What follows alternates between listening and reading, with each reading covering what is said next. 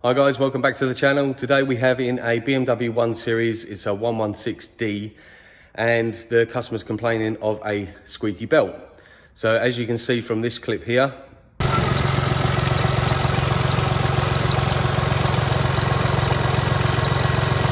the belt is very squeaky, and what we're going to do is we're going to change the belt and the tensioner today, and I'm going to show you how to do it. So if you have a squeaky belt on your 116D or any 1 Series with the same setup, then what we need to do is find the belt behind this little cover here.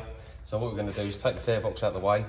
So first thing is we're going to unplug the airflow meter, and we're going to pull up the airbox all 3 corners like this, and then there's a Jubilee clip that holds the air pipe on here. Just undo that. I've undone that already, and there's another one just below it.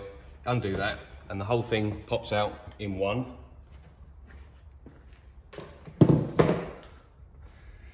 So now we have a big access gap here to take this cover off. So all you need is a little trim tool, and you pop these little clips off. They're just push clips here. I've already undone them, and you can slide this cover out of the way. There's just 3 clips. Just be careful not to break anything. So you pull that off and set that to one side. So now we have access here to our auxiliary belt.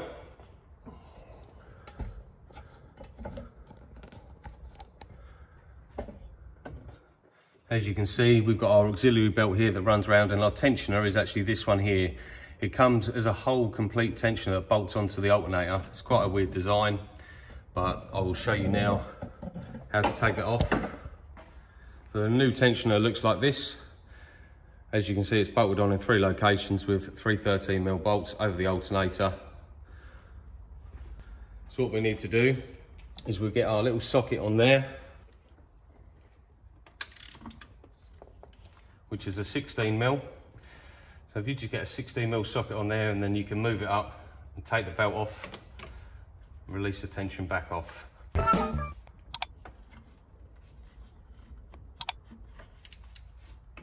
Just like that.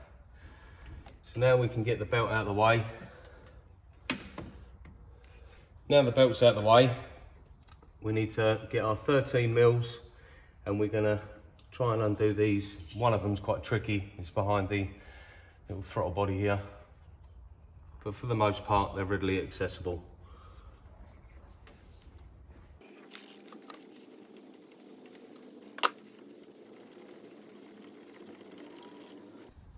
So there's bolt number 1.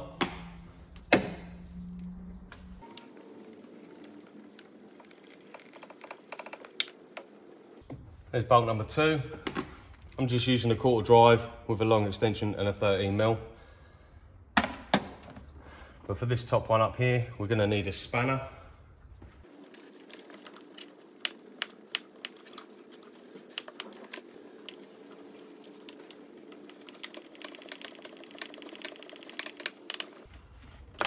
I have just switched over to a flexi head 13mm just to make it a little bit easier, because it's in quite a tight little gap.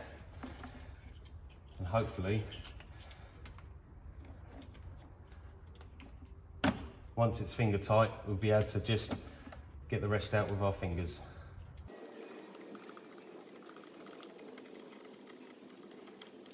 So now that's the 3rd bolt out. Hopefully this will come past here. Just like that, and that's the tensioner there. Bearing feels a little rough, so we're going to replace this, and we're going to put a new belt on it, and hopefully cure a squeaky noise. Just before we fit the new one, we're going to clean off any dust and debris out of the way, so we don't want any contamination on the new parts.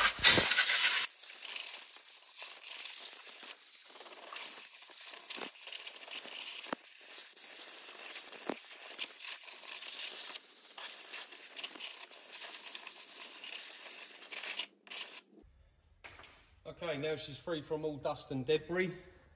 We can take our new tensioner here, which comes pre-tensioned, so it's got a pin in here. So what we'll do is we'll fit it all up, and then we put the belt on, and then when we take the tension off, we can pull the pin out, and then it will tension itself up nicely.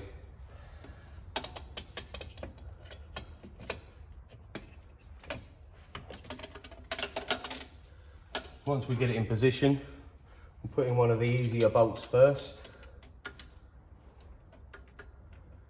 just to get it all lined up. So get them started by hand, and then we'll put in the lower one. And that way the top one, which is fiddly to get to, should be lined up, ready to accept the bolt.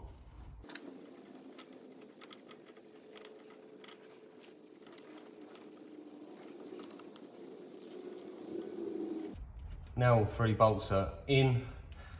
Top one's just a little bit tricky, but just take your time with it. You can get it in and just do it up as much as you can with your fingers, and then tighten it down with the spanner. And the other 2 will tighten up with the ratchet and the socket, because they're more easily accessible.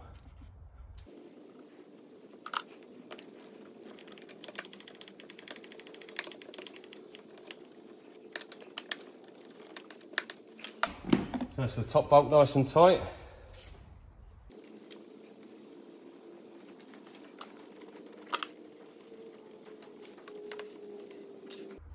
So second bolt nice and tight,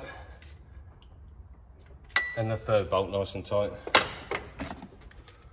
So now we can get our brand new belt, and we can feed it on the exact same way that it come off. If you're unsure, take a picture before you take it off, in case you can't remember how it goes.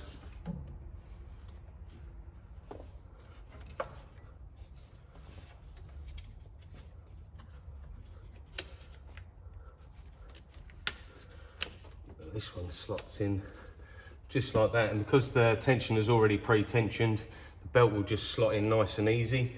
Make sure it's in all the ribs, inside all of the pulleys, so it's all parallel and nice. And then what we're going to do,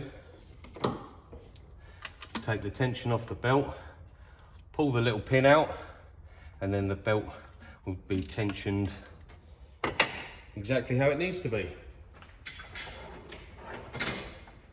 And you can always keep that little pin in case you ever have to take it off again. You can slot the pin back in the same hole and get it tensioned up.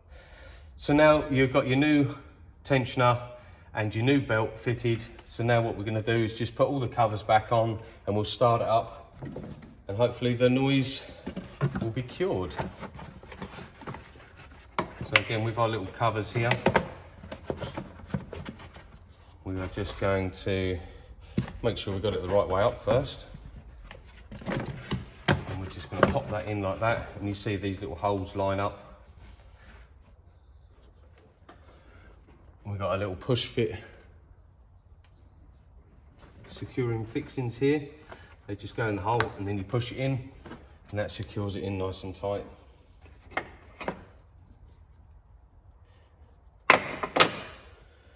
You've got one on the left here, one up the top, and then you've got one right down the bottom.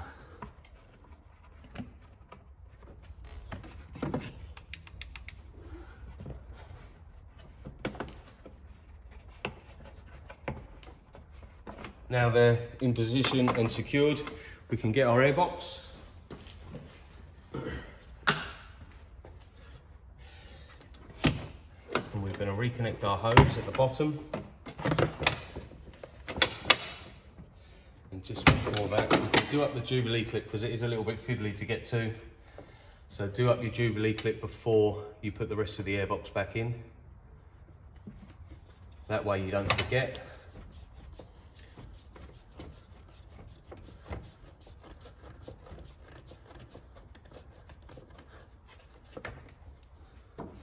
That's your first one on and done up. Then we can get the hose and go back over the airbox here, whilst just lining it up with the 3 points.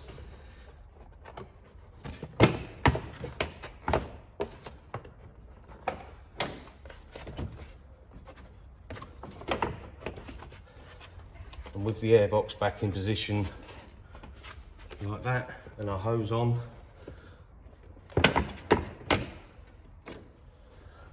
do up the second Jubilee clip,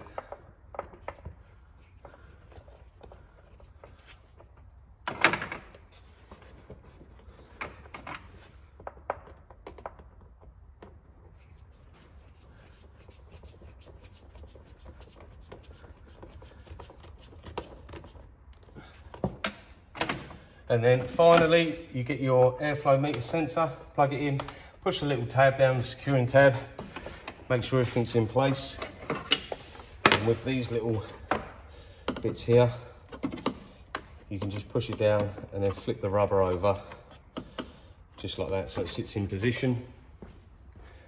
We'll do the same on this one. You can pull these rubbers off and fit them into the airbox first and then pop them over, but it's just as easy to do that. Now everything's nice and secure. So now we're going to start it up and see if the squeak is gone.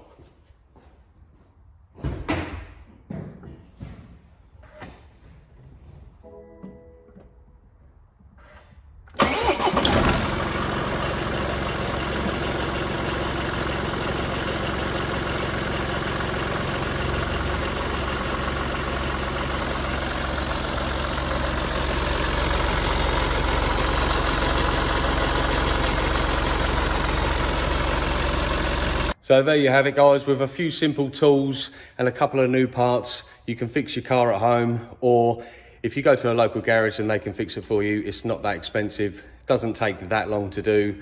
So that's this one fixed. If you like the content, please give it a thumbs up, hit that subscribe button. It really does help out the channel. We're trying to grow and there's going to be lots more content coming your way. See you later, guys.